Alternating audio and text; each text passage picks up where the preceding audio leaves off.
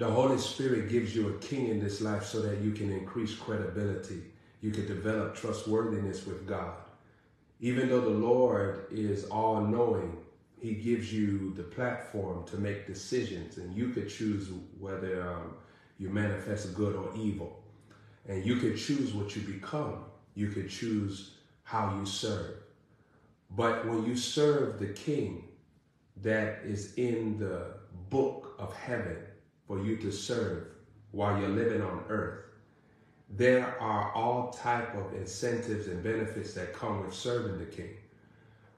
The man of God is God living his life as a man. So the man form makes it accessible for you to do things and deeds exactly unto God. You know, every time Joshua assisted Moses, he was assisting God.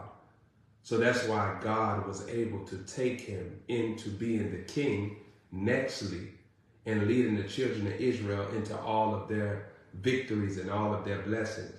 But as you notice, God used Joshua to fix every defeat that the children of Israel was having and bring them into the land flowing with milk and honey. So the transference happened because of the successful servanthood to the king. When your king comes into your life, you have an opportunity now to do things exactly to God. You get a chance to talk to God exactly. You get a chance to serve God exactly. You get a chance to treat God exactly. And so like it's a face-to-face encounter. The Bible says something amazing in Proverbs chapter 20. It says that the fear of a king is as the roaring of a lion. And whosoever provokes him to anger sinneth against his own soul. In Proverbs chapter 20, verse 22, it's saying that if the king gets provoked around you, you're sinning against your own soul. So imagine, we often reference sin as you disobeying God, you're disobeying God. There's an aspect of sin that when God comes to you in the form of a man, if they get irritated around you, you know that you're sinning against God. If they get upset with you, you know you're sinning against God. So it's an easy signal, it's an easy outlet, it's an easy form of communication for you to understand how to gain credibility with God and trustworthiness and favor with God, because you can look at it with the king he gives you. Oftentimes, the familiar spirits are responsible for the breach between you and your man of God. Familiar spirits will follow you even when your man of God comes into your life. And familiar spirits, they come to create a breach in your servanthood, even if they got to connect you to another man of God. As long as it's not God's will, they want to do it. Let me give you an example. Okay, so there's a lot of women of God on earth right now. Or let me not say a lot of women of God. There are women of God on earth right now, and there's men of God on earth right now. But just because they are men of God or women of God, they can't get together and say, well, this is my wife or this is my husband, because they may not be equally yoked according to the level of understanding they have and knowledge they have. And yes, the other one could train the other one, but if that one has a struggle with that level of meat, that level of doctrine, they won't be open to receive it because they don't know that realm. The same way, remember when Peter, when he started preaching to the Gentiles, everybody else would have thought that Peter was doing error. He was doing witchcraft because they had only knew that the gospel was for them, Israelites. But here now the gospel is being poured out, the Spirit being poured out on Gentiles. And to see Peter doing that, it will look demonic. Now, this is why Peter began to shy back. And Apostle Paul rebuked him and said, stop being ashamed that this is the will of God. Be bold about it and don't switch up when you get around them and act like you don't like the Gentiles. Keep it authentic, 100 all the time, even when you get around them, even though they don't understand. Let them see you being fortified in this level of meat and doctrine that God has given you. So the same way familiar spirits, if they want to stop you from serving the exact king, they'll even pit you with another king because they know that you're not going to get rewarded in heaven for that. God not going to bless you if Elijah is supposed to anoint you and you're serving Jeremiah, because Jeremiah doesn't have an anointing for you. So that's oftentimes what familiar spirits do. They have to trickle over into the religious format, because the obvious format, like if they start saying, you know, listen to this person, they're a secular singer, like you can look and say, well, this is demonic because I know that this person don't believe in God. So it's obvious. So familiar spirits, they can't use devices that are obviously the world. They have to use devices that are in religious format, in traditional format. So familiar spirits are responsible for a lot of the deception that keep people from serving their king. Your man of God, when they come to you, it'll be obvious because they will stir your soul in a way that nobody has stirred your soul. When you encounter your king on earth, their words will be so tangible. Your body will be able to feel it. Your blood will be able to feel it. Your bones will be able to feel it. Your inward parts will be able to feel it. And most apparent will be your belly will leap. Remember what happened with Elizabeth when she encountered Mary. Her belly leaped because John was in there meeting Jesus through Mary. Mary was carrying the assignment to birth Jesus, Elizabeth the assignment to birth John. And when Elizabeth meets Mary, it's John meeting Jesus. It's Elijah meeting Jesus. So the belly leaps because this is the divine connector. Divine connection, divine connector. So when you meet your king, your belly will leap. That's how you know this is my king, because they'll say things that you have had questions about. They'll answer you in their teachings. They'll answer you in their doctrine. They will spontaneously talk about something that you yourself was even too ashamed to articulate to God in prayer.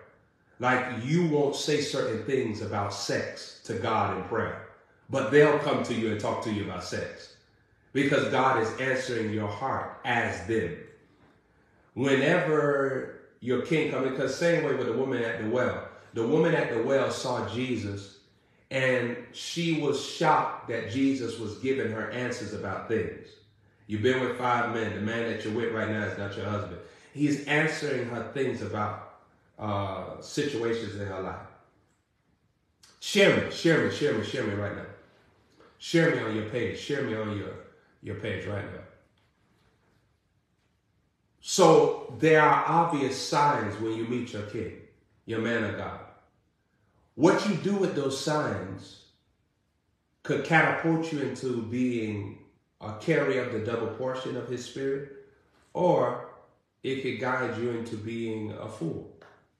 It could guide you into being wise. It could guide you into being in sin. But when they show up in your life, there is all type of graces to set you free from each and every yoke. So if you reject them, you have to be a protector of the yoke. And when you protect the yoke, that means that you have to continue going further and further in sin. That's the other side of it. If God sends the prophet of God to you, the king to you, and you reject the king, whatever you were doing before has to be amplified. Because remember, either you humble yourself, receive more grace, or you operate in pride and then receive more yokes. And remember, the familiar spirits that follow everybody's life does not want you to be free from them. They want you to continue down the path of bondage. So when you look in the Word of God, there is grace on Hosea. But Gomer is not receiving the grace. So even though she gets impregnated, but she keeps going back in the streets. So even though there is the grace on Hosea, it's a prophetic grace for Gomer. Gomer keeps going back into the world because the world is Gomer's love.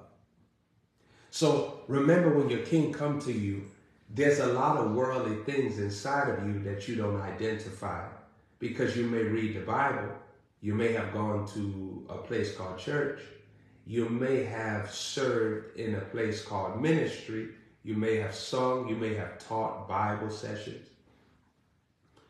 You know, my encounter in life, I've been in ministry for over decades now.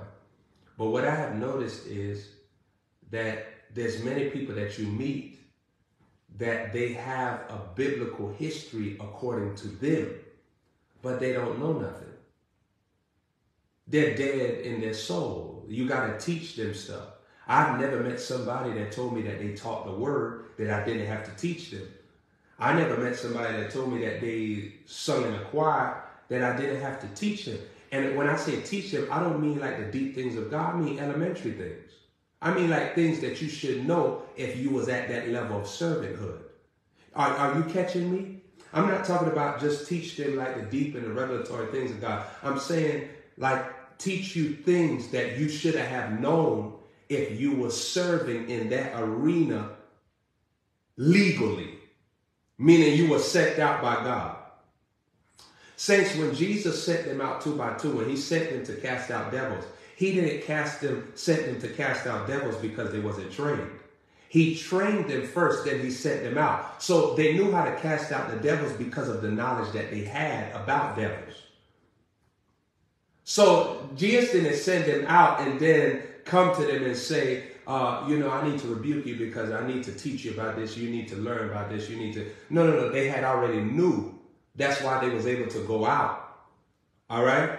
You notice the only thing that he rebuked them about, well, he said Satan fell from heaven like lightning. And then Jesus said, don't rejoice that you have authority over the spirits. That's the only reason why he rebuked them. He said, rejoice because your name is written in the Lamb's Book of Life. So what was Jesus saying? I'm only rebuking you because I want you to get a revelation in the Book of Life that I put your name in there. That's why you got authority. That's the only reason why he rebuked them. He wasn't rebuking them about their personality. He wasn't rebuking them about their hygiene. He wasn't rebuking them about their attitude. He wasn't rebuking them about their lack of sensitivity to the Spirit. He was rebuking them about not seeing that their name was written down in the Lamb's Book of Life, that they was on their way to heaven, that this where the authority was trickling down from, that their name had achieved eternal life. Now, saints, oftentimes you meet people, they'll tell you that they preach, they teach, they sung, they did this, but they don't know nothing.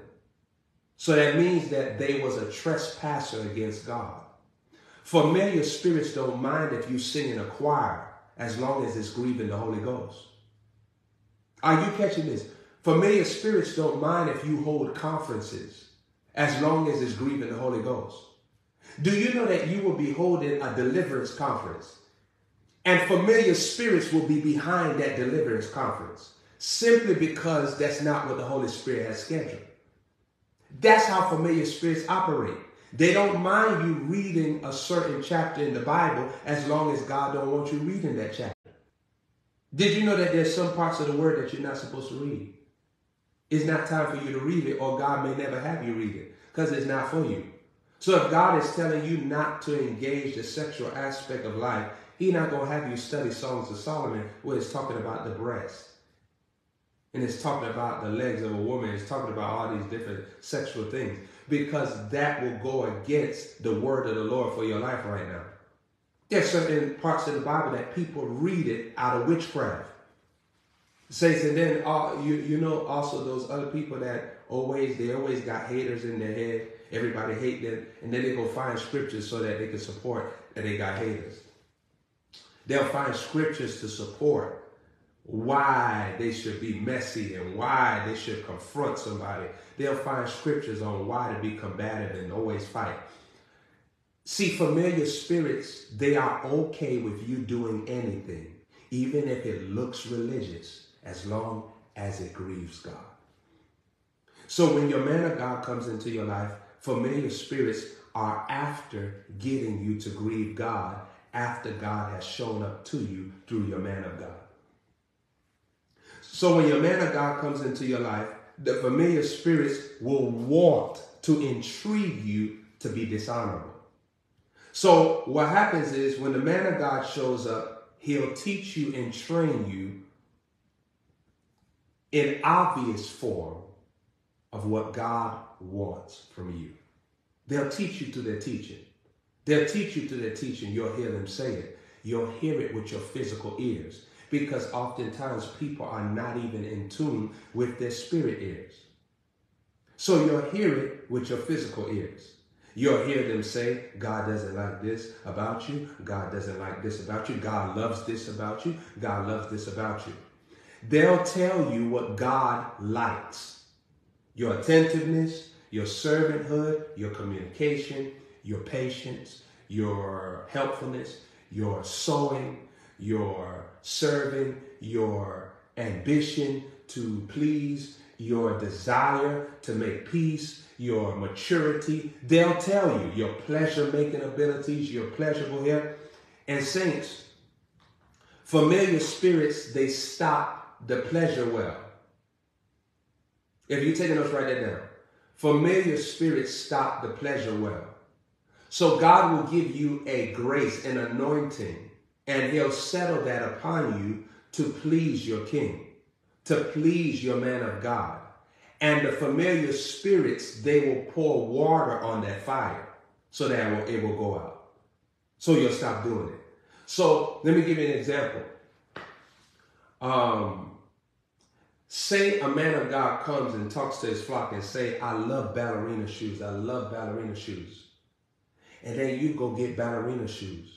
You take pictures of the ballerina shoes. You dance with the ballerina shoes. You include the ballerina shoes in your garments. All the familiar spirits are going to do is to cause you to become weary with ballerina shoes. So that the pleasure well, now you wearing sandal socks. Because the pleasure well is being targeted by the familiar spirits. So familiar spirits, they are also listeners to what your king is telling you. They know when your king tells you something. They know when your king prescribes something to you. So they will come. So if the king say, I want you to drink lemon water. I'm giving you an example. I'm just giving you an example. You'll end up saying, this lemon water is making me sick. I don't like how it feels. You'll develop a hatred for lemon water. So now the pleasure well, so when the king sees you, the king will be grieved by you. So that when the king looks at you, the king will be saddened by you.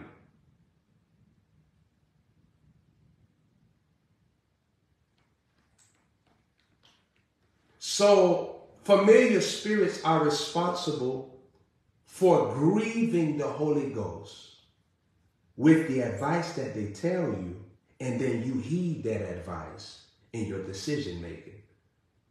So then, now the pleasure well that God actually imparted to you, he gave it to you. For the king, you can't even give it to the king. So now the king is left hurt when it deals with you. The king ain't got to be hurt all the time. There's people that could be raised up. There's people that are replacements and stuff like that. But why let that happen? When the blessing is for you, when the inheritance is for you, when the oil is for you. So you want to take a hold of everything that is scheduled for you when your king comes into your life. You don't want it just to go to someone else. Why? Why should it go to someone else when it's yours? Why should a car? Why should a house? Why should clothing? Why should power, favor, increase, health, healing, Why should miracles? Why should open doors? Why should protection, deliverance? Why should divine connections, wealth transferences? Why should it go to someone else when it's for you? And so it often happens because people stop the pleasure well. Remember, pride and pleasure in God don't go together. So one have to pick one or the other. Like you can't pick pleasure in God and then keep your pride. And then you can't keep pride and pleasure God. You have to let one go. So when the king comes into your life, humbling yourself means I receive the pleasure well for you. So saints, I never got into an argument with the man of God that I connected with years ago. I never fought with him. I never got into a debate with him. I never questioned his doctrine. I never opposed how he thinks. I never expressed that I was against him in any way, shape, or form. There was never a moment where I confronted him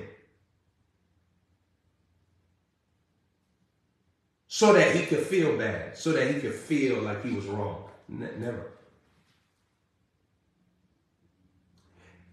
Because the pleasure well that I received was genuine. It was pure. We never got into combat. Even if he was to sternly speak to me, I'm not going to sternly speak to him. I've never been sarcastic with him either. I've never answered him sarcastically. I've never spoken to him and raised my voice. I never yelled at him. I've never got in his presence and then started talking to people around him, because the sensitivity of the pleasure well.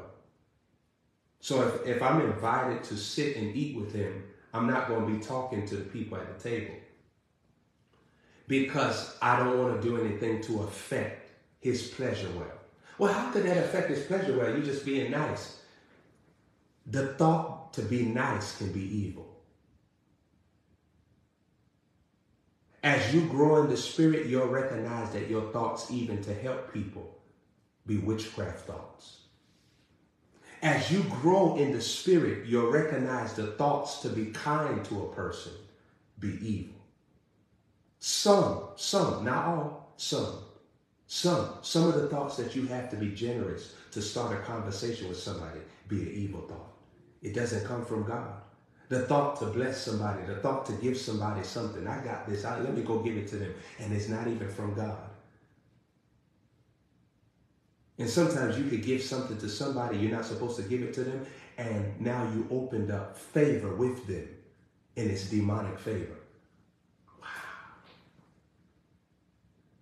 You wasn't supposed to give it to them.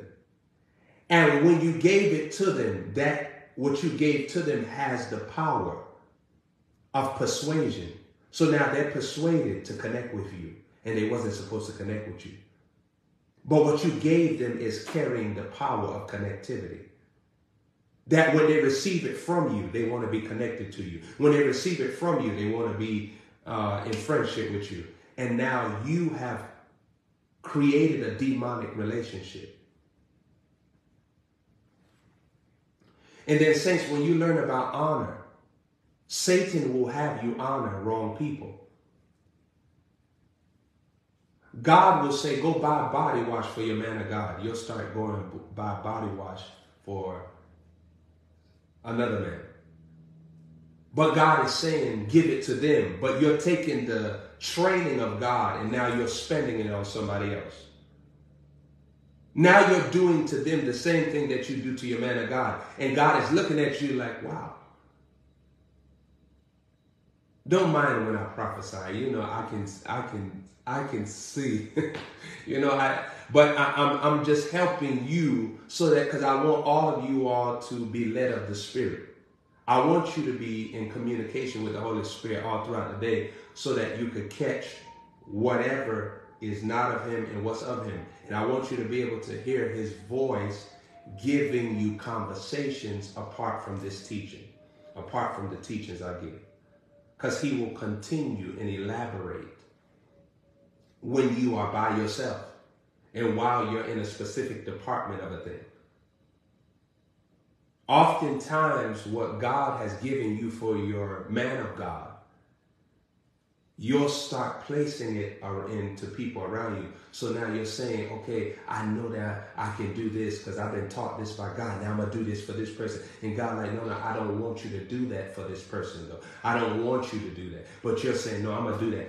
And see, now you go into a phase where you're grieving the Holy Spirit because that's not what he wants you to do. God says, I want you to help Prophet Joshua. I want you to comment on his broadcast. I want you to boost him. I want you, and then you don't do that. And then you go find another prophet and you start doing that to him. You start talking, bow, bow, bow. You boosting him. And God like, I don't even want him to be boosted. I ain't even send him out. I said prophet to you. I want you to boost prophet. And then I want you to advertise prophet to people. Now you sending the other person's videos to people in the inbox. You're sharing and saying they lied. And God saying, I taught you this for profit. By the way, saints, this has happened many of times. There's a wisdom being imparted to you for the king, to pleasure the king.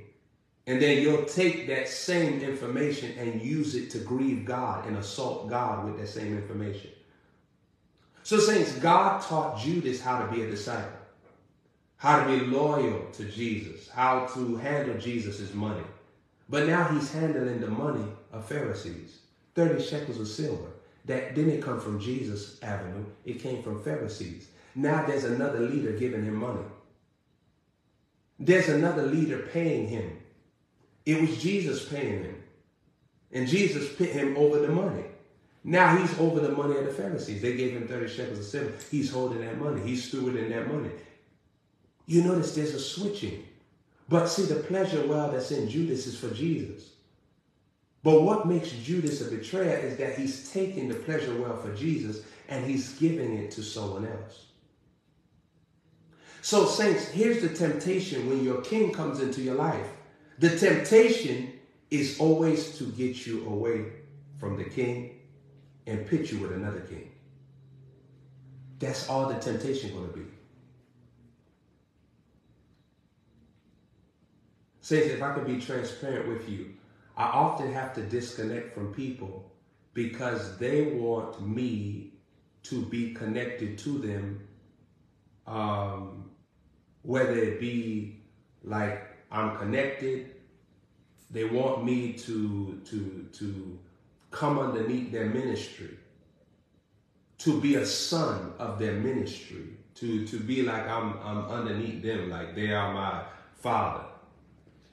Because I'm very kind, I'm very gifted, I'm very anointed, I have a lot of glory on me, in me, with me.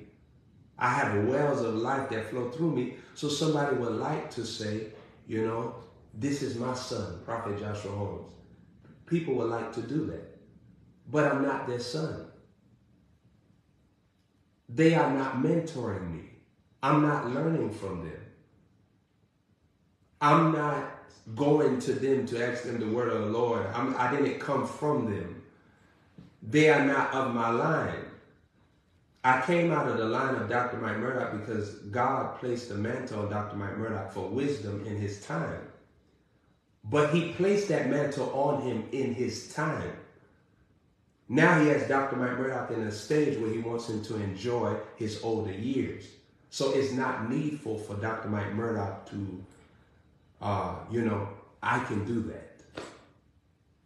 I can give you a fresh word and seed. I can give you wisdom that's profound in this new generation. I'm carrying a torch in this generation, a candlestick in this generation. I often have to disconnect from people because they would like to pit that on me. And it's not like that. You see what I'm saying? So you say, Prophet, well, why are you telling me this? What's the purpose? I'm telling you that when God has knit you with a king in genealogy, that they are birthing Christ in you, all of your temptation will be to leave them to go to another king.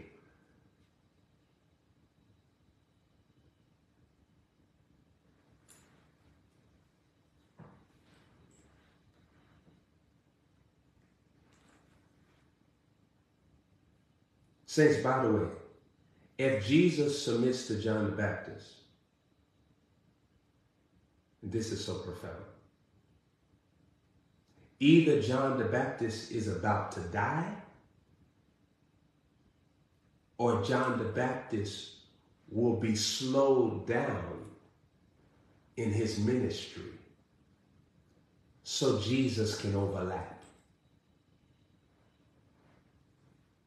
Jesus never submits to John the Baptist if John the Baptist going to be in John the Baptist's prime. If John the Baptist going to be busy, active, all over the place.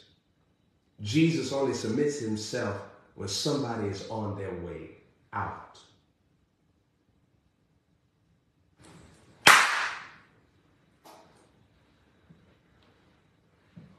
Or they're being slowed down.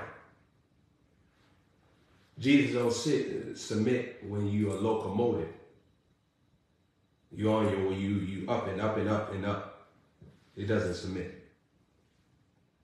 And then the reason why Jesus submit is not for impartation.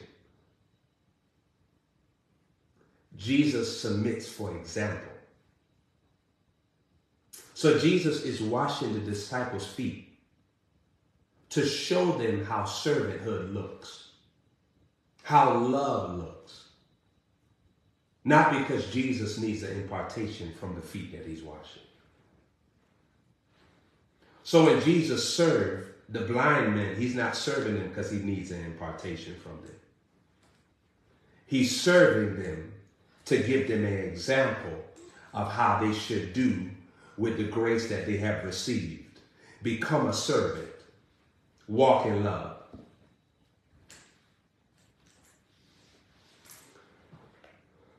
So you got to understand that the king in your life, the temptation will always be to get away from them.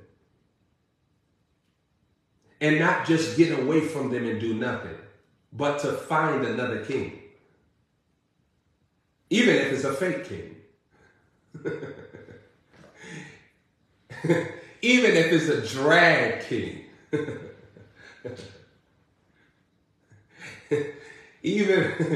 Even if it's King Kong with titties. King Kong with titties. Huh? Even if it's King Jemima. You see Aunt Jemima, King Jemima. Even if it's as long as it grieves God. So saints, what stops servanthood in somebody's life when your king comes to you? Familiar spirits have succeeded in conversation. Familiar spirits talk to your mind. What do they arouse? Weariness. That means that you'll get tired of your king. What do they arouse? Dishonor. Means that you will rob your king of pleasure wells. Money brings pleasure to your king. Attentiveness brings pleasure to your king. Conversation brings pleasure to your king.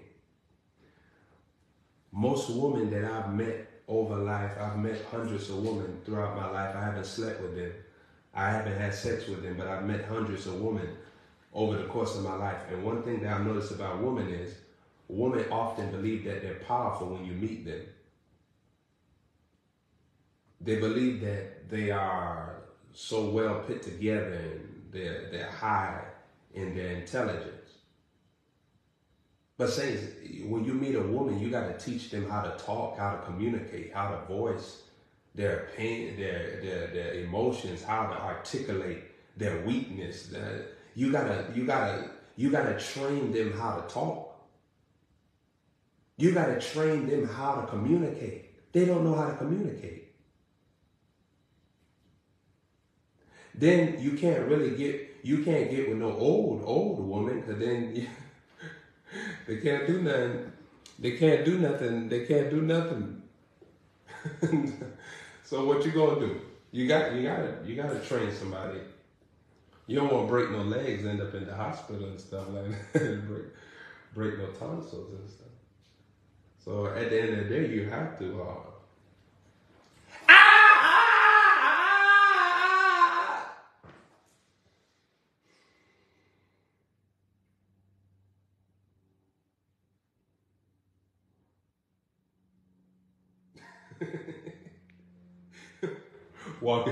Walking around with neck brace and stuff.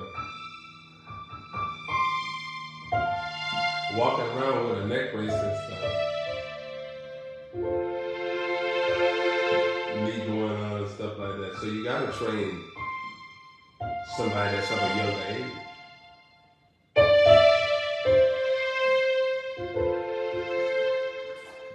Because, saints, the thing about it, no woman actually is trained how to be a woman of God. She may be trained to work, be independent, be strong for herself. They learn all that stuff, but they don't learn how to be a woman of God.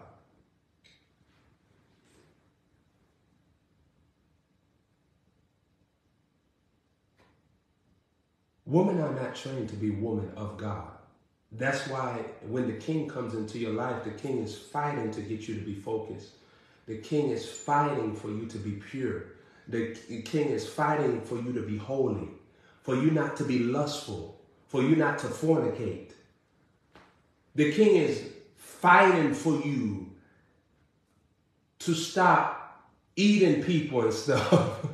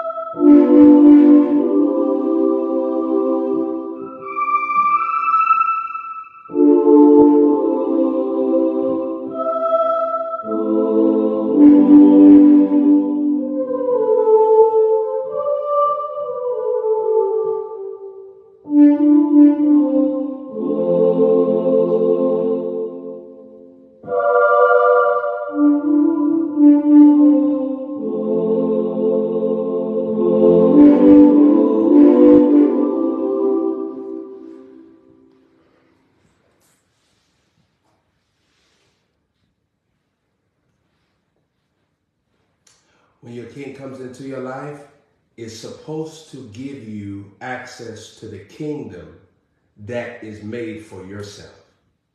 Everybody has a kingdom made for them. And in your kingdom is your wardrobe, your transportation, your clothing, your housing, your food. Everything is in your kingdom. Everybody has, no. There's the kingdom of heaven. But in the kingdom of heaven, he gives you a kingdom of your own. Where you live in your city becomes your kingdom. And everything that you want is in your kingdom. Esther, she is respecting his kingdom, his kingship. she receives her kingdom. Esther had a kingdom within the king's kingdom. That's why she got maids underneath her. That's why Vashti mishandled her kingdom. She let the people underneath her see her rebelling against the king that gave her the kingdom. So saints, this is what goes on. When God gives you a king, he's giving you somebody that if you worship them, you have to worship your king. You can't just say, okay, I respect them as a man. No, you can't do that bull when you come to a king. You can't do that. I respect them as a man of God. You know, I know that God used them. That ain't going to help you. Because if you believe that God used them, you believe that Satan could use them too. That's the revelation that people have. When you up there be talking about, I know that God used them. The same way, the familiar spirit's going to tell you when they're being used by Satan. You know, Satan using them right now. Yeah, because that's your idea. You got a philosophy of usage. Your king is not in the aspect of, oh, you know, I know that God used him. God is right there showing up to you, talking to you, looking at you, rebuking you, training you, encouraging you, teaching you, mentoring you, right there.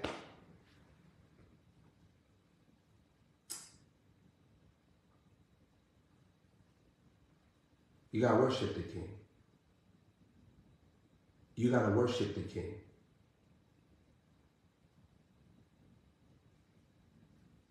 You got to worship the king. You got to worship the king.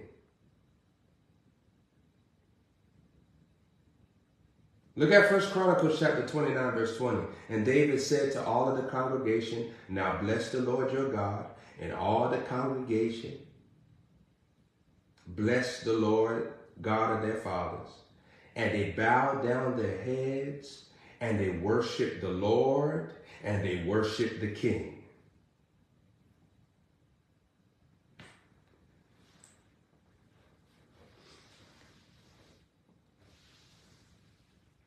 Saints, this real. This real. God will pick people to worship the king. And when they say they're not going to worship the king, God will pick somebody else to worship the king. And everybody that's called to worship be going further than the last. Because it's new wine. It's drunk love. It's drunk worship. And see, the latter always gets more intoxicated in worship than the former. You have to receive grace to worship the king. See, saints, I'm going to tell you something so funny. You know, like people, they'll fight stuff, right? They'll fight a teaching like this. But it really reveals that they don't even have much depth in the word. Because even the Bible said, believe the Lord God. Then it goes nextly and say, believe the prophet. Wait, believe. You told me to do it to God. Then you said, believe the prophet. Wait. So you telling me to do the same thing that I do to God, to the prophet. Which means that the prophet is in the God class of person. If the prophet be in the man class, then you won't have to treat them with the same quality that you're treating God. You're treating God with the quality of belief. Well, you're treating the prophet with the same quality of belief. So what is the mystery of this prophet then? Because you're telling me when I believe God, I have to worship God to believe him. Well, for me to believe the prophet, I have to worship the prophet to believe the prophet. So saints, you have to receive a grace for worship. If you don't receive the grace for worship, you won't be able to make it with your prophet, your king. And when you receive a grace to worship, all of your pride goes. Worship is the most unselfish state of seeking God. You know, you could pray and still be selfish. Shoot, you can even fast and still be selfish. Ain't that shocking? You could fast and still be selfish. But worship is the most unselfish state of seeking God. If you're taking notes, write that down.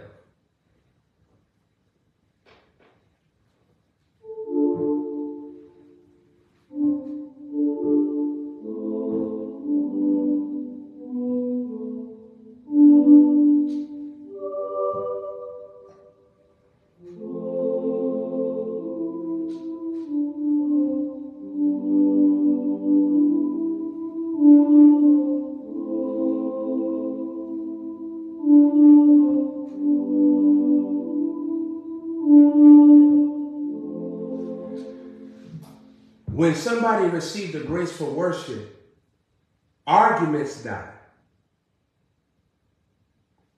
You'll never argue with somebody that you worship.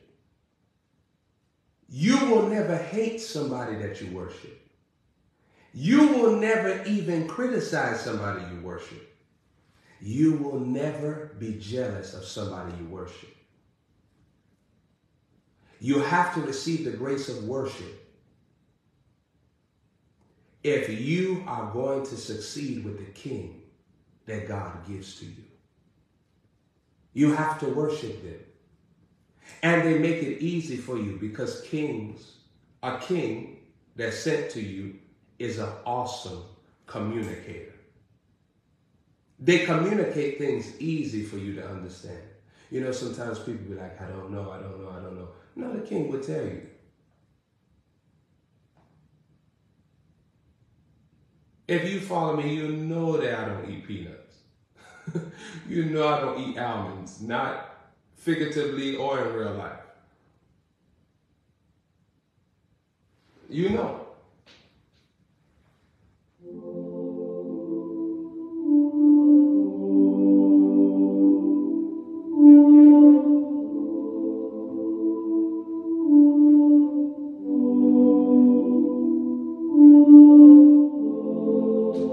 You know, in real life, you don't need no avatar, you don't need no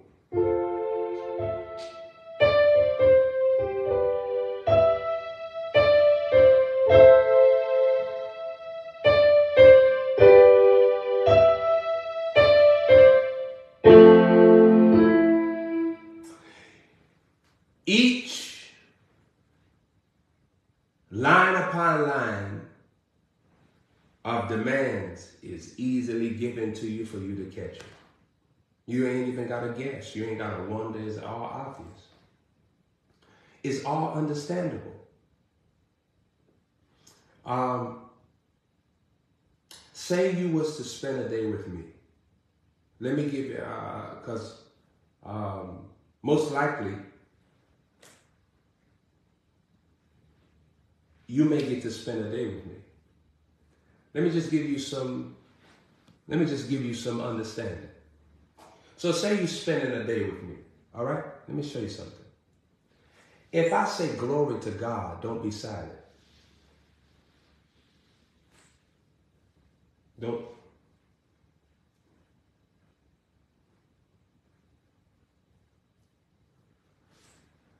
If I say glory to God, say glory to God. If I say hallelujah, say hallelujah. In heaven, let me reveal something to you. In heaven, if somebody says, praise the Lord, somebody all the way down the street, all the way in another village will say, praise the Lord. And somebody will hear them and say, praise the Lord. Another person says, praise the Lord, praise the Lord, praise the Lord. And then all of a sudden they break out in an uproar, praise the Lord. That's how heaven operates. Everybody is in unity. If somebody say, oh, glory to God. Somebody say, glory to God. Somebody say, glory to God. Somebody say, glory to God. Glory to God. Somebody look back while they walking on their journey. Glory to God. Somebody look back and say, glory to God. Glory to God. Everybody in the pool. Glory to God. Glory to God. Glory to God. Glory to God. Glory to God. Glory to God. You hear glory to God echoing all throughout heaven. That's unity of spirit. If you spend time with me and I say glory to God, don't be quiet. If I say glory to God, say glory to God. If I say hallelujah, say hallelujah. Unless you're dead, because the Bible said the dead don't praise God. I'm giving you some keys. If I ask you a question, don't tell me yes. You're not retarded. Say yes and address by the title that you see the person.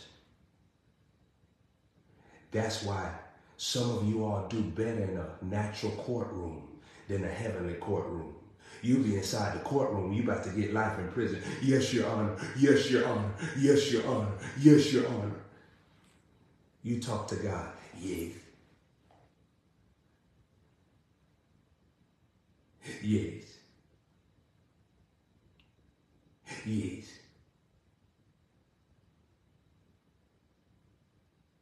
Use your mouth for something good. How many of y'all recognize times in your life where you use your mouth for something bad? All right. Use your mouth for something good. Speak up.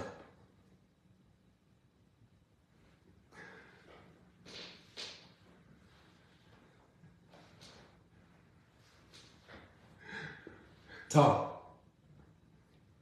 Don't get into favor with God and you lesser than. The same way. There'll be people you don't even understand the pleasure well that you have in conversation that God wants to see out of you and you don't use it. Why? Why don't you use it? Why rob God? Why are you going to take your mouth and not give him the supply that he wants out of the mouth? That's why, did you know why your mouth is still here today?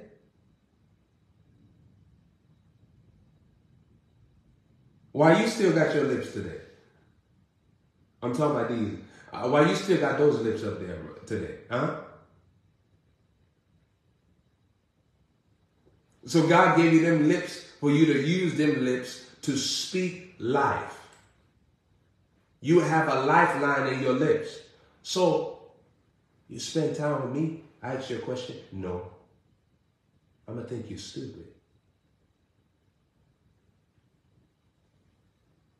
You say yes, I'm going to think you're stupid. Address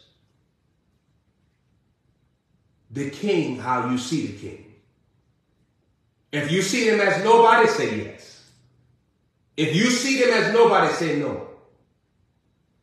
The same way, if some of you all was about to go see that decapitated man, y'all would dress up. I ain't even gonna call his name, the decapitated man. I ain't even gonna call his name, the decapitated man, Ahab. If you was about to go see Ahab, and y'all was about to have Dairy Queen together, you would dress up. Oh, I'm about to dress up. I got invited to have some Dairy Queen. So if you see me, don't dress down.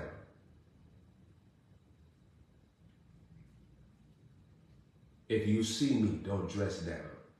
I'm giving you some keys. If you see me, don't dress down. Number 3, I'm giving you some keys. We spend time together. Smell nice. But don't damp yourself too much. Because you don't want to drown yourself with the scent.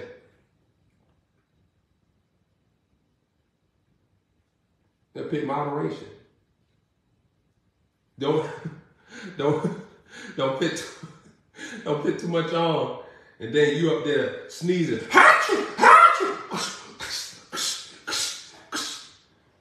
People be sneezing like cats and dogs.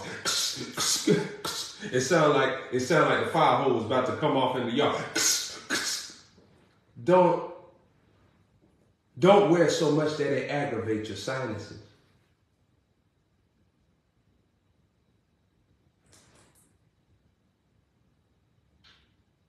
What else?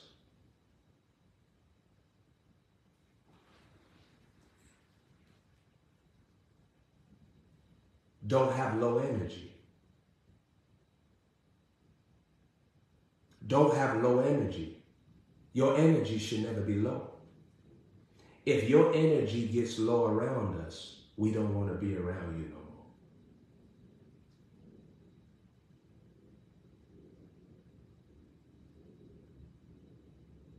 If your energy gets low, there's no reason to invest time in you.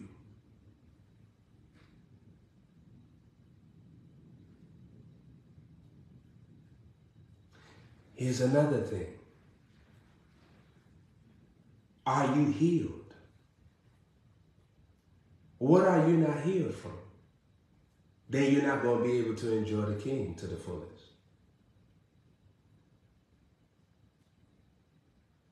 If you are unable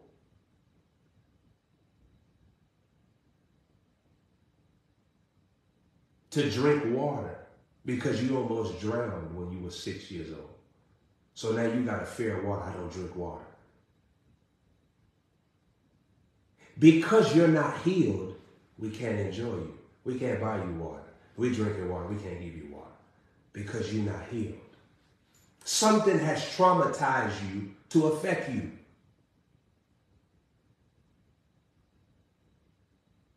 Now we can't give you water because you up there talking about I was drowning, I don't want no water. Are you healed? If you're not healed, there's nothing we could really do in unification with you. Because you more stuck on your wounds and your trauma. And we flowing from a place of healing and freedom. And when we offer you the healing and freedom, you like, no, I'm going to stick to my wounds in my prison.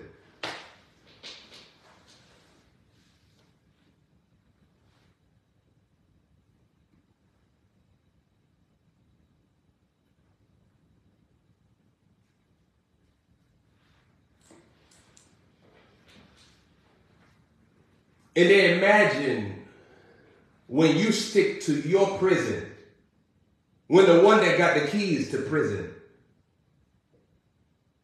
is talking to you. You're telling them, no, I'd rather stay here. I'd rather stay in the gates of hell. So what's the purpose of spending time with you if you ain't going to get free? Huh? What's the purpose of spending time with you if you're not going to get free? What's the purpose? Why are we wasting our time with you and you're not getting free? We could spend time with somebody else that will get free.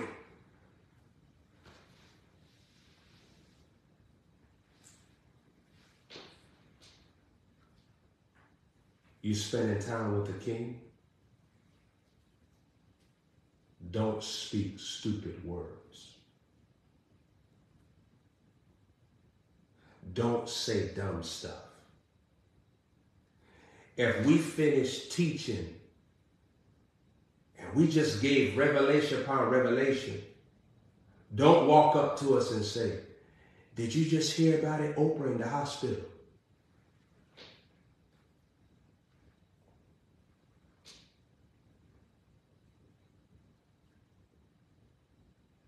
Did you ever see me meet Oprah?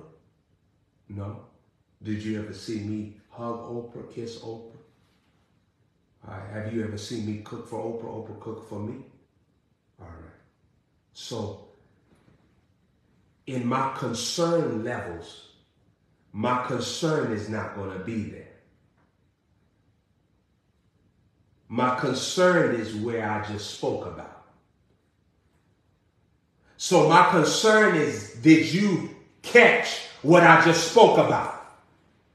Saints, I remember there was a time in my life I had a team of people. I would ask them, what did they learn? They go lean over to notes. They go try to find stuff. Let me find, okay, let me rewatch again. Fired all of them. Fired all of them.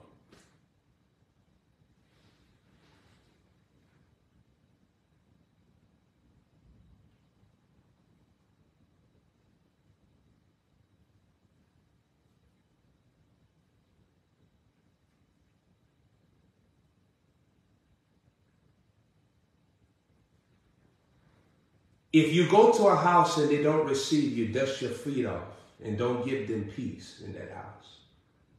It's talking about wholeness. If I can't make you whole, bye. Because somebody going to be made whole.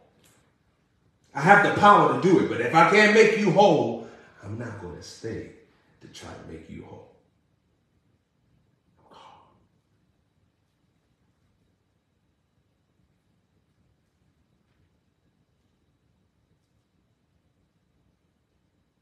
The law of discipleship was, if you go to that house and they don't want to be whole, keep it moving. Some of you all are getting hurt in certain seasons of your life because you stay reaching for people that don't want to be reached for. They don't want to be reached for. They don't want you. So move on. One of the greatest gifts that you'll give to yourself is where you no longer want to be.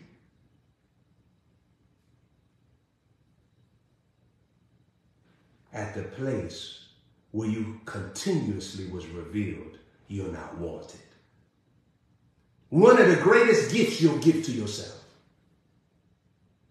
is when you leave somebody that doesn't want you. And says, I'm going to tell you something real scary. Oftentimes you cling to people because you think that you're being healed, staying connected. You don't know that the more you stay with them, you're becoming more wounded and more wounded and more wounded. Your real healing is away from them, not with them.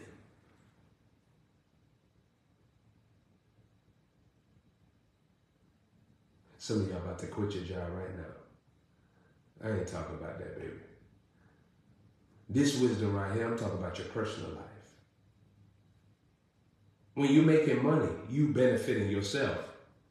There's some people that you know right now ain't making you no money. There's some people right now that they ain't got nothing to do with that aspect of your life. You at a job. You can't look for friends at a job. You can't look for no catering at no job. You can't look for nobody kissing your behind at no job. You there to kiss some behind. You there to learn humility. I ain't talking about that. See, some of y'all going to swap wisdoms and start talking about, oh, I'm about to leave my job because they don't want me here. Baby, your job is supposed to be a war zone. Because this is where you die to yourself. This is where you learn to kill your emotional warfare. This is where you learn to lay down your ego. This is where you learn how to fight the devil in real time. You learn how to operate in the wisdom of a serpent in real time.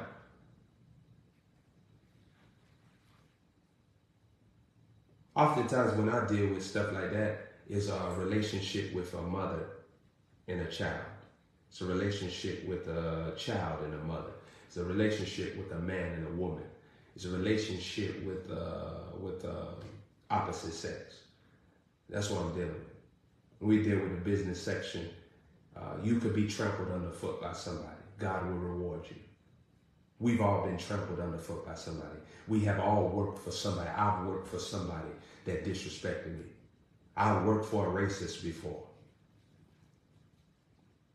I remember one time working for a white woman that called me black. Huh? Was there not super duper? Was there not a place of enragement? Was there not a place of offense? Yes, but I didn't receive that place.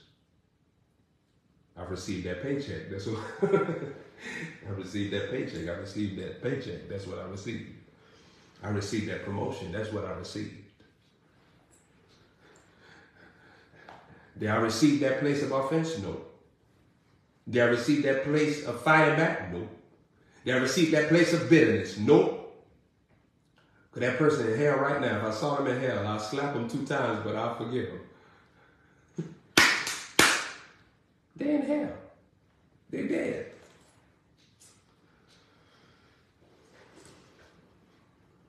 They're in hell.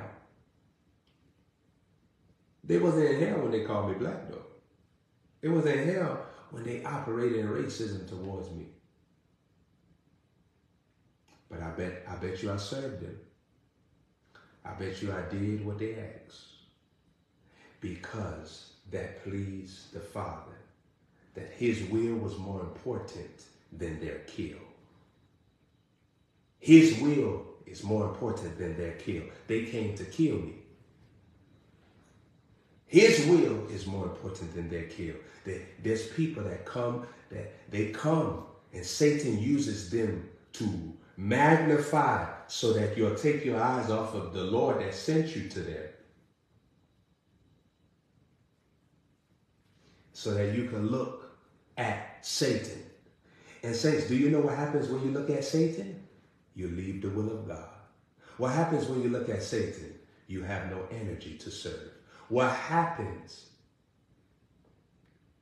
when you look at Satan? You make the wrong reaction. You choose the wrong path. When you look at Satan, see, oftentimes you hear about when you look at Jesus, but what happens when you look at Satan? You get mad at the wrong person. You fight the wrong person. You talk wrong words to the wrong person. Saints, it's very important. The kingly anointing. The kingly anointing. The kingly anointing. This is really important. The kingly anointing. When God gives you a king, you got a chance right there to please, to worship, to do things that you always been saying that you about. You say that you this and that. You say you love God since you was young. You fear God. Ain't nobody do you like Jesus. You love him with all your heart. And the kingly anointing will come and test you. I've had people over the years, they volunteer. I wish I worked for you, prophet. I wish I could work for you. And people, why would I want you to work for me? Why? Huh? Why would I want you to work for me? I can't even get you to work for me from a distance. I can't even get you to work for me in another city. I can't get you to work for me while you're around people. I can't get you to work for me when you're being tempted. And then you want me to bring you close for you to work for me. It's all in your head, Cletus.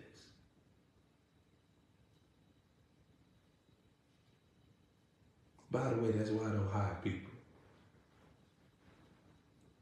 Because I don't want to go to jail for murder. I don't want to go to jail for murder.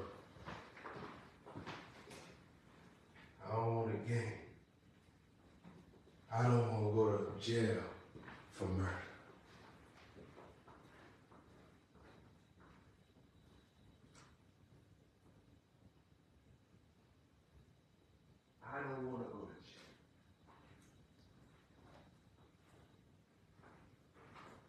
I don't want to go to church.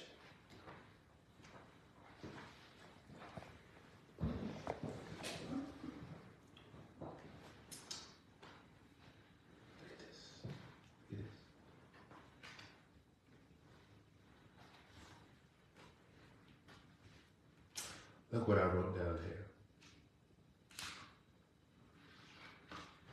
I want you to catch this.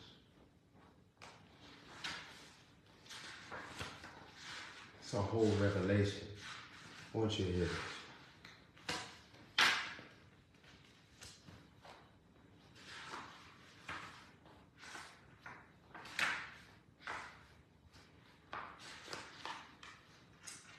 Look at this here.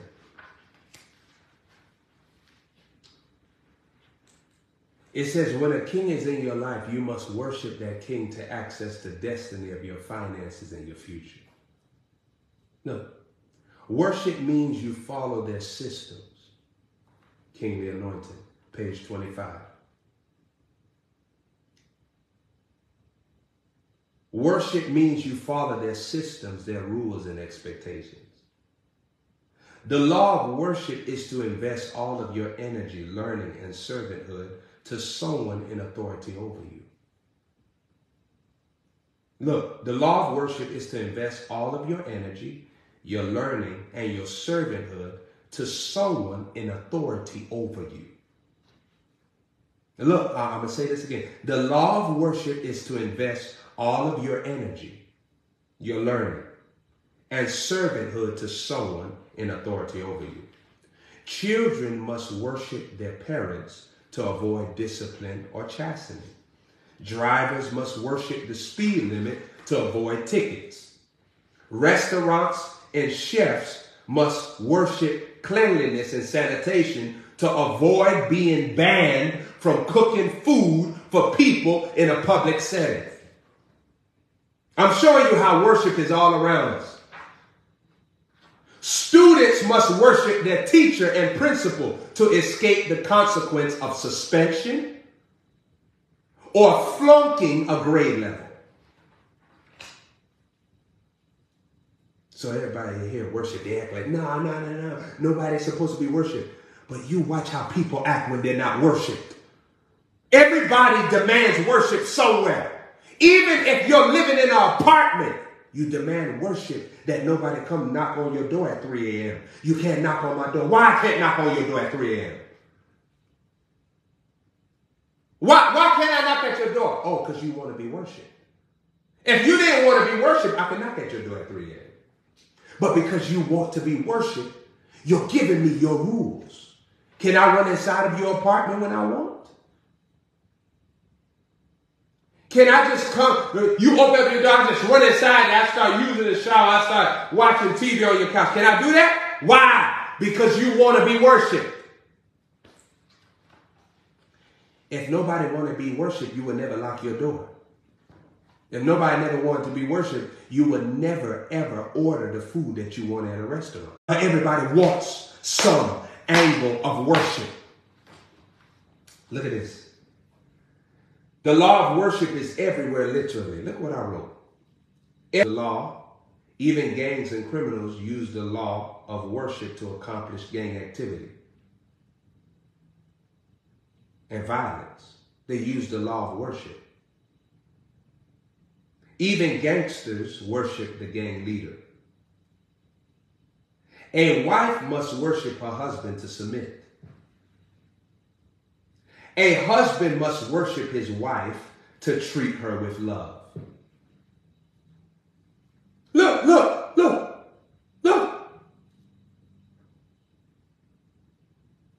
A wife must worship her husband to submit. A husband must worship his wife to treat her with love. Look, so saints, even a husband has to worship in his part. Because to love you, he has to worship you.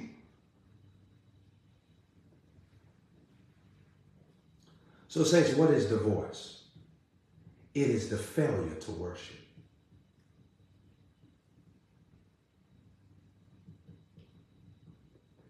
Worship creates peace in relationships. This is what I wrote. These are wisdom doors.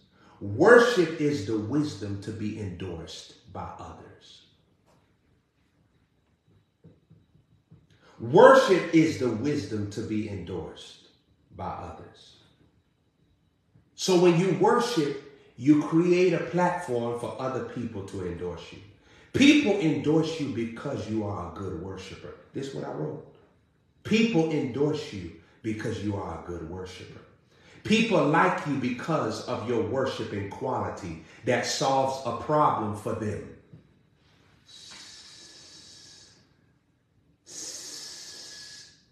Listen.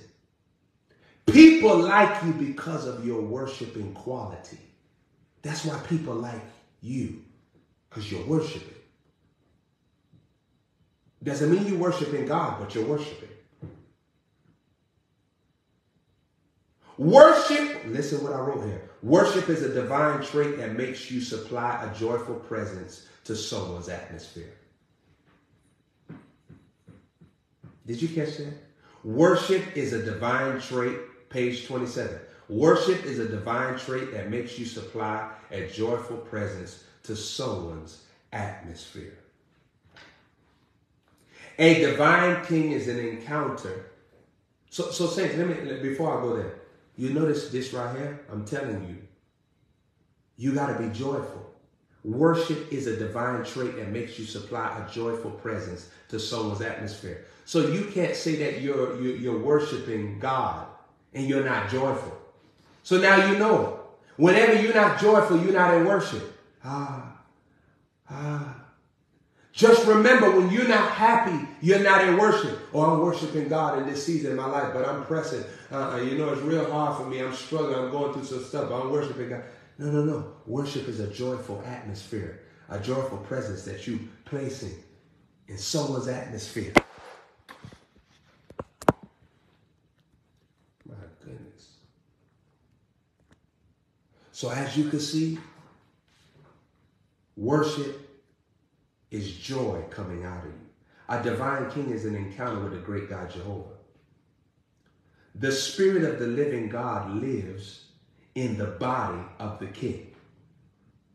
So watch this here. God trains you through the body of your king. Look. I talked about the scripture was a raw anointing when they worshiped the king. They worshiped the king was a raw anointing. And I said here that the worship was led by God. Notice God did not rebuke them for worshiping the king. The Spirit of the Lord did not strike them or issue plagues as a consequence of his wrath. So God is not offended because this is God appearing to you. He's using the same flesh that you're familiar with. He's using the same format that you wash your flesh every day, hopefully. Some of y'all need to do 3, 4, 5 times. If your body been through some stuff. You done met Kelly Juniors and Kelsey Juniors and stuff all day. You need 4, 5 times worship. Some of y'all doing something like that, then I don't even know how they did that. I don't even know how they did it. I don't know. I don't know how you did it. Some of y'all didn't even take no shower. You didn't take no shower after you did it. You got some stains.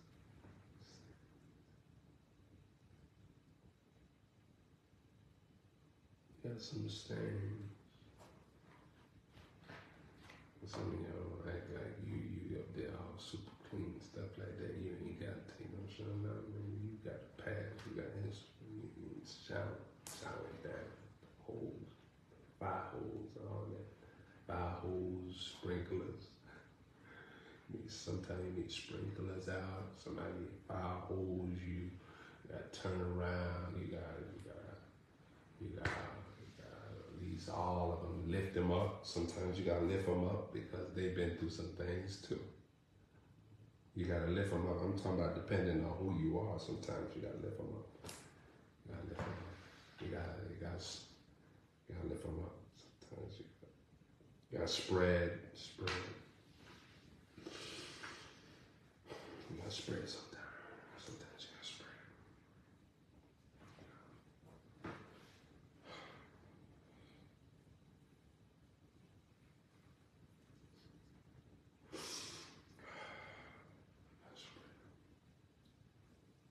No hand spread. Yeah, one time. But this still that spread.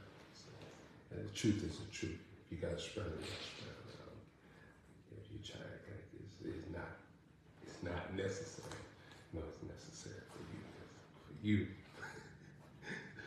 For you, my friend. For you, my friend. For you, my friend. For you, my friend. Go deep within. Dig deep. Discover the channels, the walls, the group of walls, different windows up there, the walls, and different organizations up there.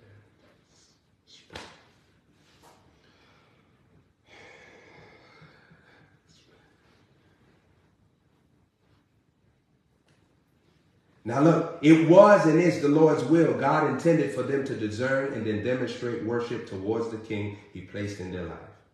The people were wise and understanding. Satan did not have power to veil their hearts with blindness and dishonor.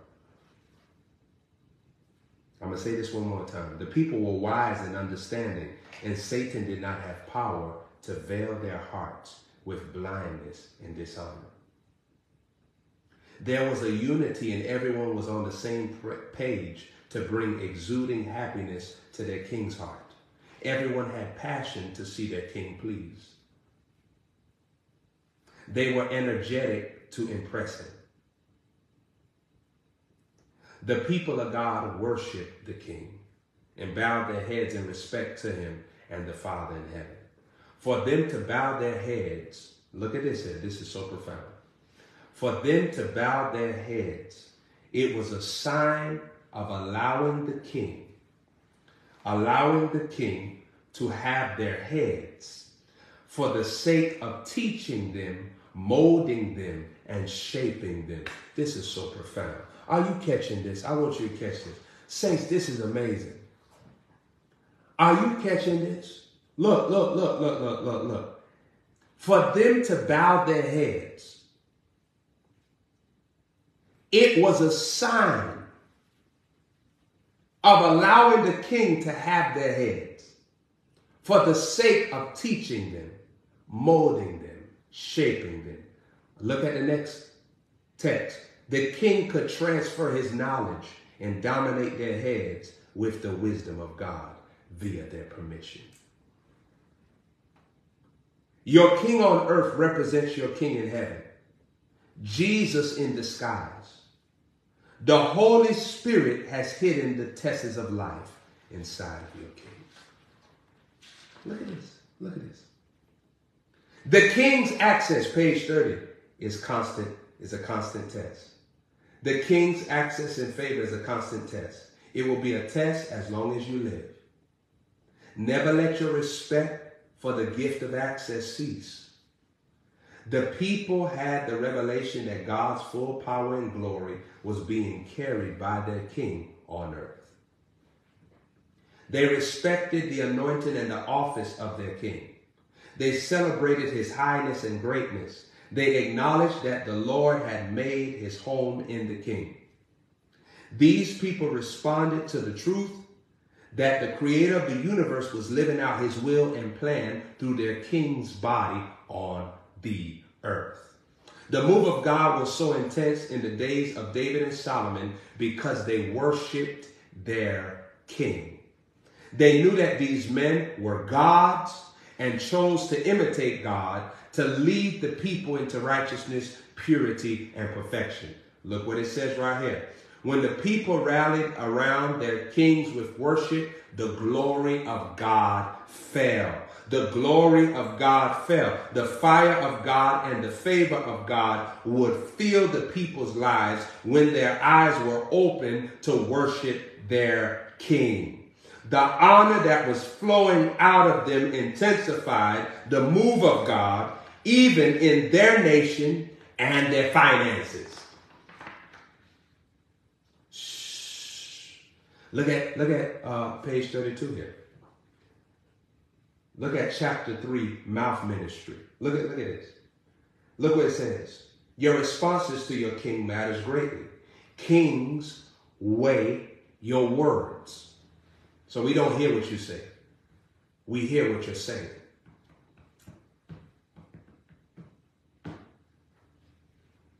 We don't hear what you say. We hear what you're saying. Okay, I got it. So you just said, leave me alone. I don't want to talk about it no more. I don't want to keep hearing this. I don't want to be rebuked. I don't want to be corrected. I don't want to feel like I missed it. I don't want to feel sad that I missed the mark. I don't want to feel condemned. I don't want to feel like I did something wrong. Let's move on to the next moment. That's what you're saying. Well, what you say is, okay, I got it. Kings don't hear what you say. They hear what you're saying because they're prophets. So they listen to the heart over the mouth.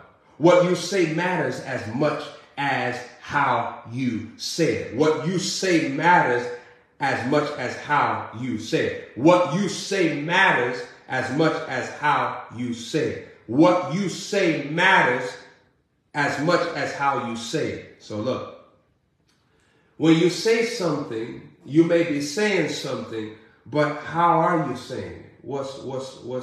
What is the attitude that you're saying it out of? What is your motive? What's your intention? Your tone of voice is magnified to the king. Your tone of voice is magnified. It is not magnified to you, but is magnified to the king. Demolish the options to be sarcastic and smart with your mouth. Demolish the options to be sarcastic and smart with your mouth.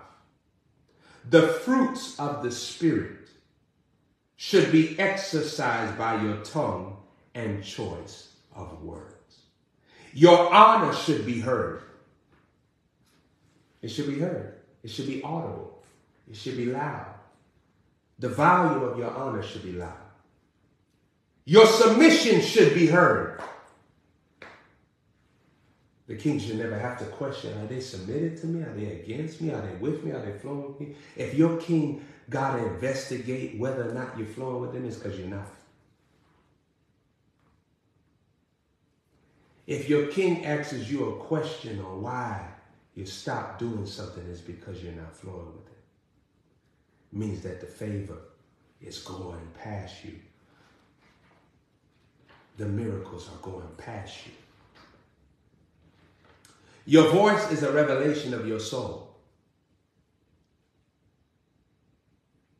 Your voice is a revelation of your soul. So your voice reveals your soul. Your voice, not even just your words, your voice, your tone of voice. How does your voice sound? Since you know when somebody real sick, I'm okay.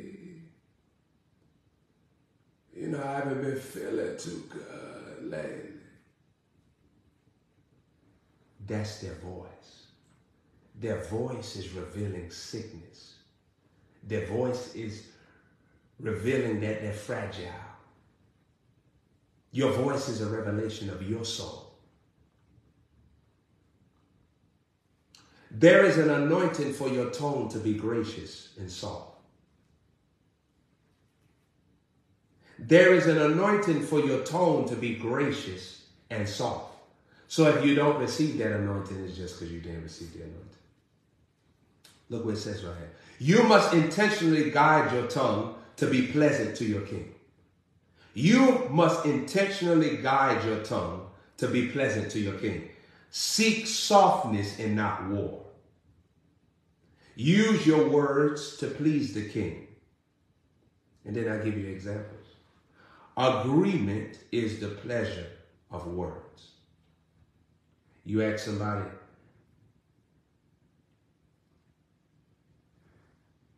has your water sprinklers, the water sprinklers just hit me in the face? The water sprinklers ever hit you in the face? No, I never hit me in the face. No, I don't know what you're talking about.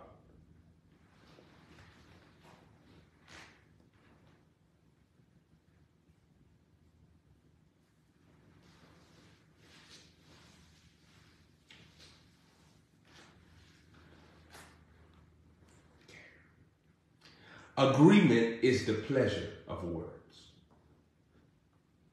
Agreement is the pleasure of words.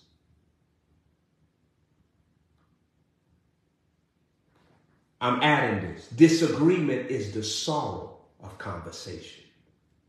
I just added that. That's not in the book. Disagreement is the sorrow of conversation. You ever notice that when disagreement happens in a conversation, how sorrowful it becomes? Disagreement is the invasion of bitter words. Wow. This is not in the book. This is just in me right now. It's just inside of me right now. Disagreement is the invasion of bitter words. Now it's bitter. It's bitter. Now your experience is a bitter experience. Agreement is the pleasure of words. Submission is the pleasure of words. Praise is the pleasure of words. It's amazing. If a king got to get you to praise them, the king is wasting their time with you. There's other people that will praise him. If the king got to keep on activating you to praise them, don't worry. There's other people. There's other sons. There's other daughters. Don't worry. If the king got to keep on saying, don't worry, there's other praisers. But praise is the pleasure of words. So how can my king enjoy me with my words? How are you praising them? The Bible says, let another man praise you in Proverbs. Look, praise is the pleasure of words. Compliments is the pleasure of words. Compliments is the pleasure of words. How do I please my king? Compliments is the pleasure of words.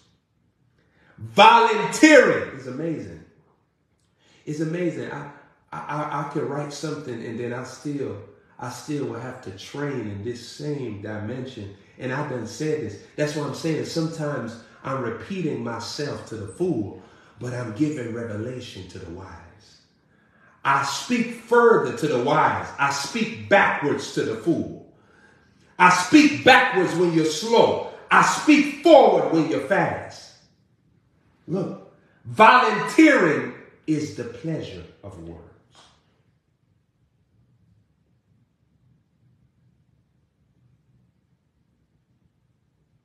Volunteering is the pleasure of words. Volunteering. Look at this. An apology is the pleasure of words. An apology. Apologizing.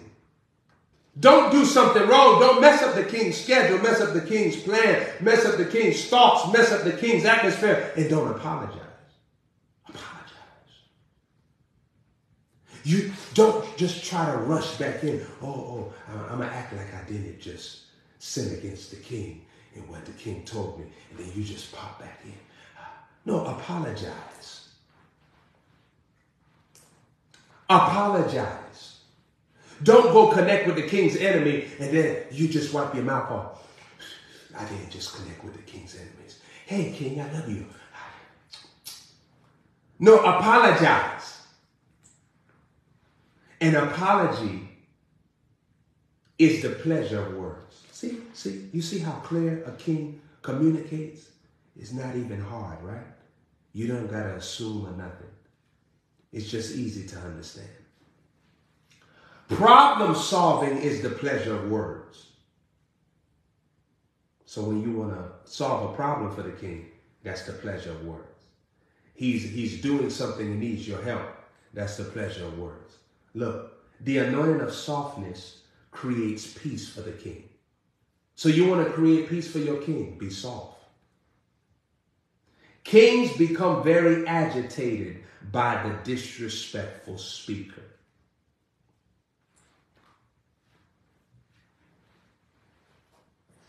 Don't ask the king a question, and then when we give you the answer, you're upset. Because the answer is exposing how dumb thou art. Your dumbness needs to be spoken if you want the truth.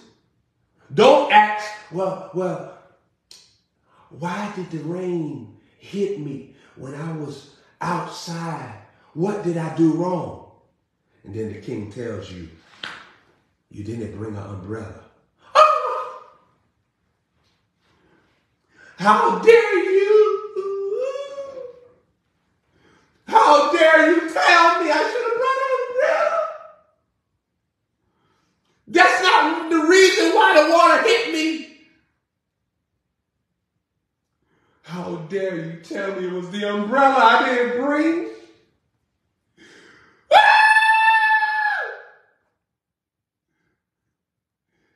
You should not have told me that. The devil used you.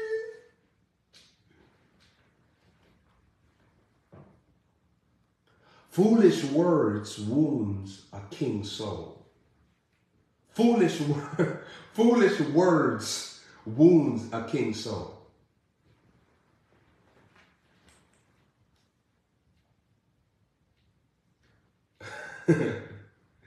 Foolish words, they wound the king's soul. So remember this. You know how you get wounded by different things? Foolish words wounds a king's soul. That's how a king gets wounded. He gets wounded when he hears you say something foolish because it goes against the investment he has given you. So you're showing him, I'm wasting your time. What you have given to me, I don't use it. And it hurts the king.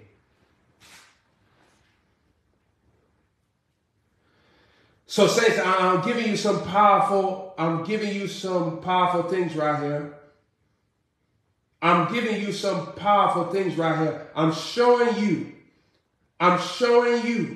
a mighty anointing in this. I'm showing you something amazing. I'm showing you a secret path. His soul is God's wisdom storage house. Look what it says right here. His soul is God's wisdom storage house. Wisdom is the prophetic anointing in your king for him to discern what spirit is influencing your ways. Oh, you didn't hear me. I'm going to read this one more time.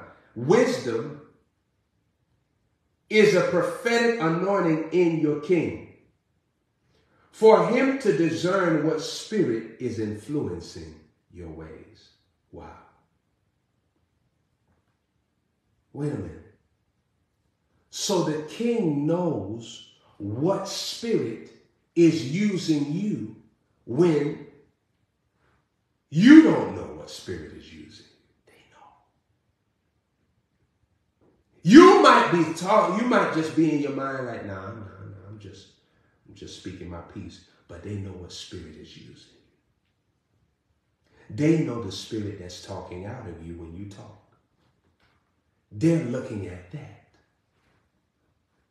You might say something that might sound beautiful to you. It might sound wonderful, but they're looking at your spirit.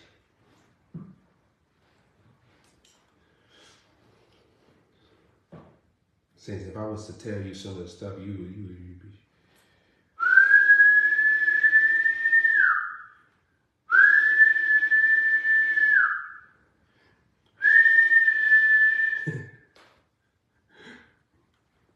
Homosexual tell you, you're so beautiful. Tell Jethro to shut up. Tell Jethro to shut up. Kings easily detect Kings easily detect sarcasm and darkness in your words, your phrases, and your terms. Did you hear that? They easily, it's not hard for them. They can detect sarcasm, darkness,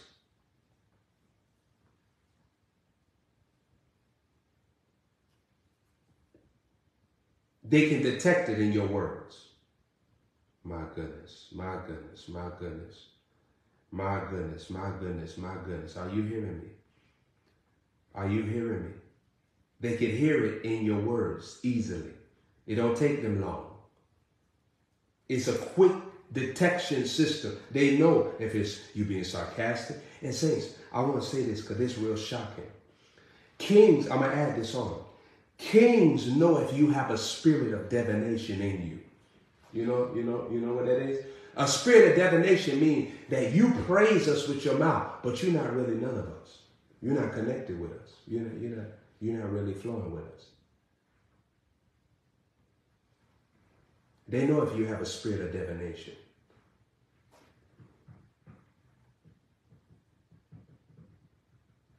They know when you have a spirit of divination. Remember, the girl was saying, thou servant of God. She was, words of praise now, words of praise. But it's a lie. You're lying. And then also, this is just me freestyling. I'm not doing off of this. But remember this. Don't become robotic with divine information. So, the king start teaching you about stuff. And then now, I want to tell you, king, I just completely love your outfit. King, I just want to tell you that I just want to let me hold you down.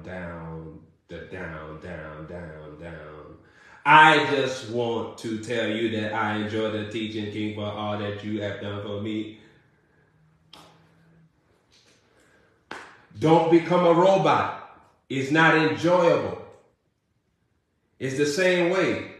You want to get a blow-up doll, and the blow-up doll, no.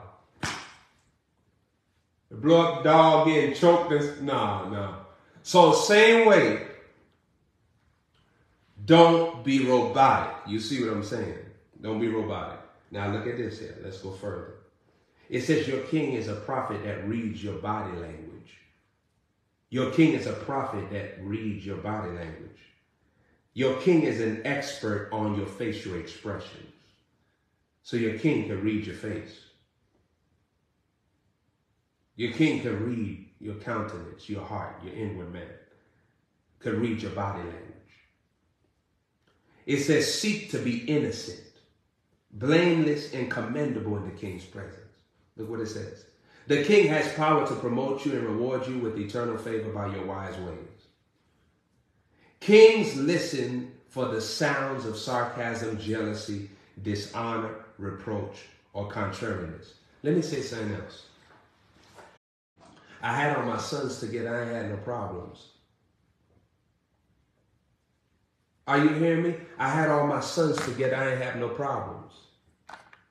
I didn't have none of my sons going to each other and saying stuff that I didn't want them to say, for the most part.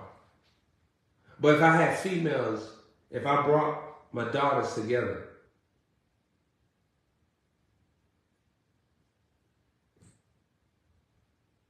it'll be a mess. I brought my sons together. I put them in different sects, but they all together. They're all together, everybody on one accord. But I couldn't do that with women. Women are too evil. It's a sad thing. Women are too jealous of each other. Women are too in competition. Women have different mindsets.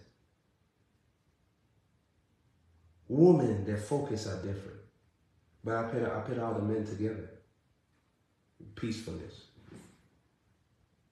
No rebuking, no anger, no upset, no madness, no why did you say that? Why you talking about that?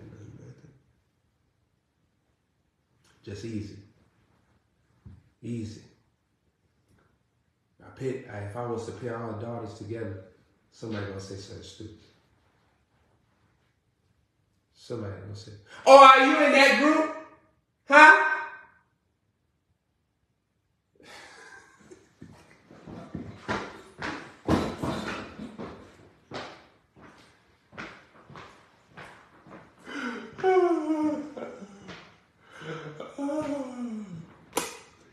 Can't say nothing. Can't say nothing. Can't say nothing. Can't say nothing. You get around men, it's good. You get around women, it's just something stupid gonna proceed out. Says, why you think the word of God say, husbands, don't be bitter at your wife, because it's stupidity bound up in a woman. Stupidity bound up in a woman. Huh?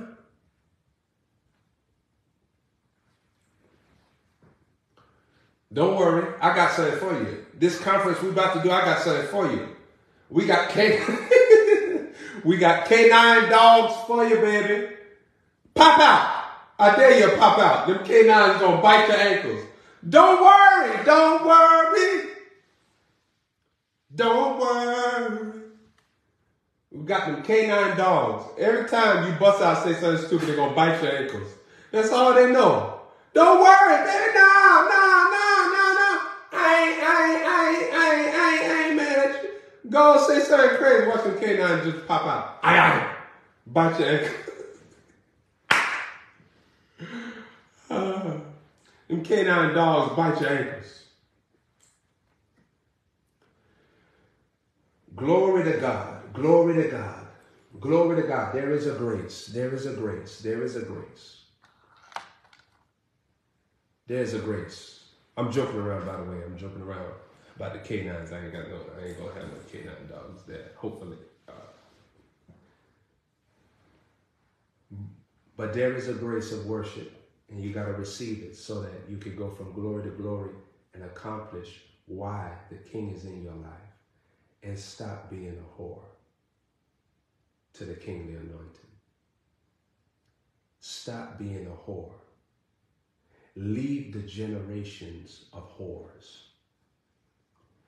Everybody has to choose to cut ties with the generation of whores. The generation where you everywhere attempting to get attention, attempting to get people to praise you, recognize you. And even when you have a spirit of whoredom, if you feel like you're not being paid attention to, you hop over. Okay, this my king, right? But he's not paying attention to me, so I'm going to go over here. The spirit of whoredom will always justify itself of why it's a whore. But the spirit of whoredom, it comes from within, not without. So when you got a spirit of whoredoms, it is dealing with you from the inside out, not the outside in. In your mind, you could be like, nah. You know, I have this whoredom because I ain't being paid attention to. I have this whoredom because nobody recognizes me. No. You have the whoredom because you're a whore. And the whole reason why the King is in your life is so that you can come out of the generation of whoredoms. So that you could break the Gomar anointing. For you to destroy the altar and be set free. That's why the King comes into your life. So be set free.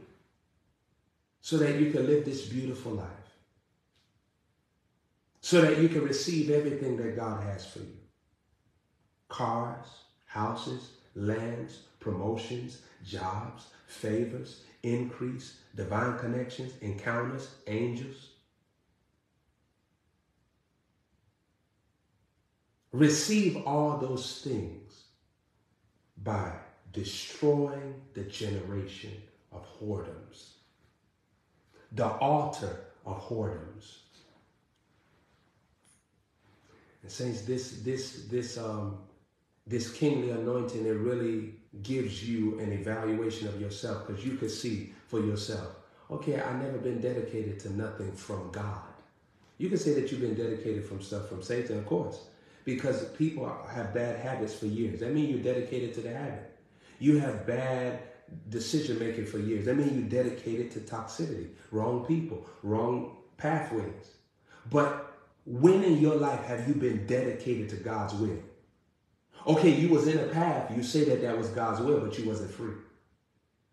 Then God comes to you. God sets you free. Are you dedicated to where God set you free? The kingly anointing lets you evaluate and let you see for yourself. Also, I want to say this lastly. I was talking about if you spend a day with me. You spend a day with me. If you have a seed to sow, sow the seed. Don't wait until you say, well, this is inappropriate for me to give him the seed now. No. Sow the seed while you're with me, while you're in my presence. Sow the seed while you're with me. If I tell you, sow the seed while you're with me. Don't wait until, you see how my sons do? You see how my sons do? You see how my sons do? We could be teaching. They'll give me the seed then. Don't hold the seed and say, I'm going to sow, because it's inappropriate right now for me to give him the seed. So honor became inappropriate to you, but dishonor not. Dishonor is inappropriate. Honor is appropriate. Operate in honor. Do it. Find something to bring the king joy. If it's not money, just being happy, just being joyful, just being a complimentary presence to the atmosphere. Always being nice. Always being ready. Always volunteering. Always serving. Always looking for what the king needs help with. That's what it's all about. That's what it's all about. And by these things, one will go from favor to favor.